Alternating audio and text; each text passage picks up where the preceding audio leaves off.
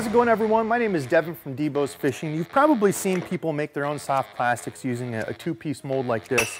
You may not know that Do It also offers a number of open pour molds just like this. So this is a one-sided mold, and just as the name implies, you're using this open mold to pour soft plastic down into it. Now, this is a great way to get started. There's not a bunch of overhead to it. You don't need plungers and all these other things. Simply a Pyrex bowl, some plastic, couple colors and glitter, and you can go. Or a lot of people like to start this way if they've got a whole bunch of used soft plastics that you want to remelt. You can do that. Pick a mold that you use a lot like this, a big worm, or some sort of creature bait like this, something that you probably throw a lot already.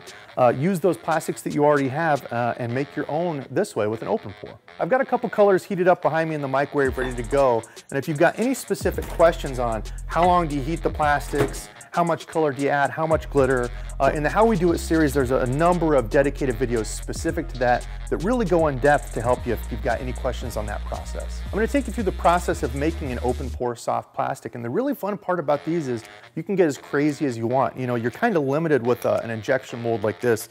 You can do a two-color laminate.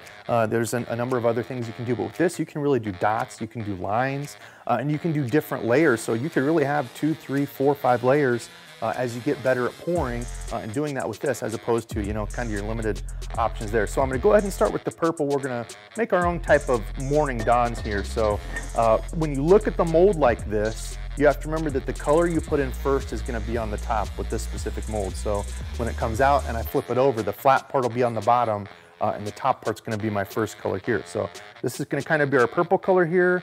I'm gonna load the soft plastic in, try to get a good, steady, soft stream. That's okay if you get a little on the sides, you can always just pinch it off, not a big deal. Now I'm gonna try to get a good even pour on the way down and let gravity do the work. You don't want to incorporate a bunch of bubbles into this. Ooh, like that, a little bit too much. But again, not a big deal, I can let that go down, and I'll show you the process of kind of snipping the sides off here, because it happens to everyone, and I am not a master at this. So do not be intimidated, because everybody is always learning. That's the fun part of soft plastic making, is you can always get better. So we're gonna let that go down. I got this just a little bit full in the middle. That's okay, we're gonna let that one dry up. And I'm gonna show you again on this side. Got just a little bit too much in on that first one. You wanna go with a real small bead and try to fill this up in short little layers. So this one I'm gonna try to go a little bit less.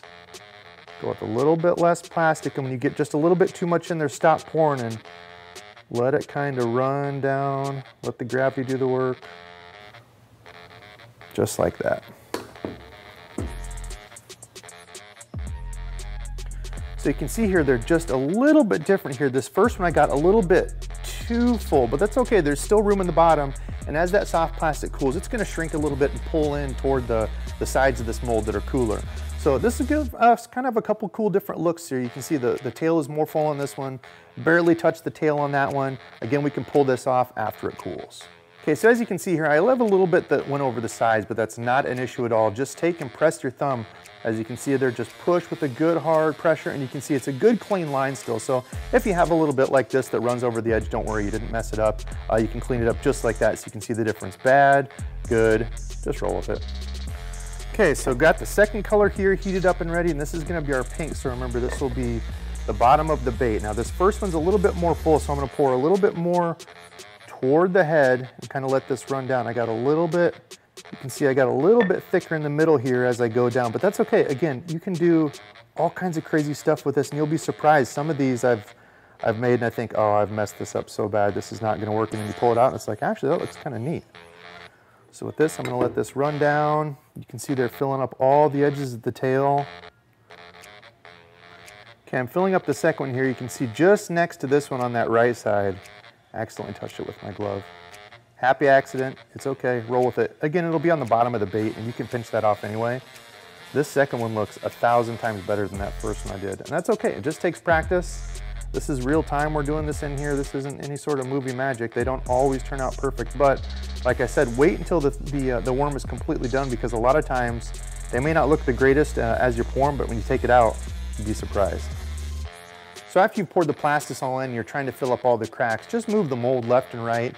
Watch that hot plastisol moving around. Make sure you've got kind of all the corners and edges filled in, and then set it down and we'll let it cool. Okay, so we let these soft plastics cool down. Let's see what they look like taking them out. Oh yeah, and as I said, the bottom might have a little imperfection or two, like this one where I touched it.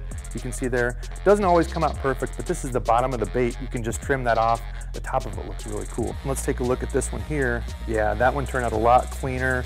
And you can just kind of trim the edges of these. So where there's a little bit, they call this flashing, where the soft plastic kind of comes out the side. You can take scissors and just trim that off and it will give a completely clean look just like these. These had flashing on the side as well. You just take scissors, trim that, and it looks completely perfect.